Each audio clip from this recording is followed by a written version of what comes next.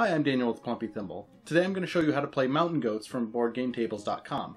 The components are prototypes, so just bear in mind that everything's going to look a little bit different once the final version comes out. In Mountain Goats, players race their mountain goats up different peaks to score as many points as possible before the game ends. Goats are moved by grouping dice that are rolled on a player's turn into totals that add up to corresponding rows.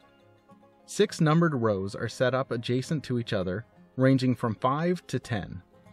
Each row will have a pile of point tokens that can be earned by reaching their respective summits. Players will place one of their goats at the base of each row. On their turn, players roll 4 dice and choose how to group them. Dice can be grouped into as many or as few groups as players would like, but only groups totaling between 5 and 10 will move their goats.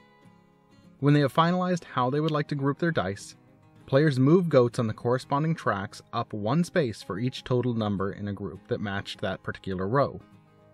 There are 4 bonus point tiles available to players for collecting a full set of each color point token. Once a player has collected one of each color point token, they take the highest value bonus point tile. The same player can earn multiple tiles by collecting multiple sets of point tokens. Should they collect a second set of point tokens, they would take the next highest valued tile available. Once a player reaches the highest spot in a row, they score and take one of the point tokens in that row.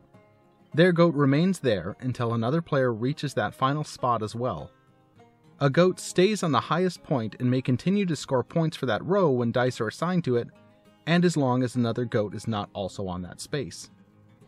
As soon as a second goat is placed on that highest spot, the goat that was there is moved to the base of that row and must start its trek again.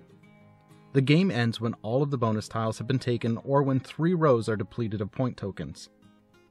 The game continues until all players have had the same amount of turns, and the player with the highest score wins.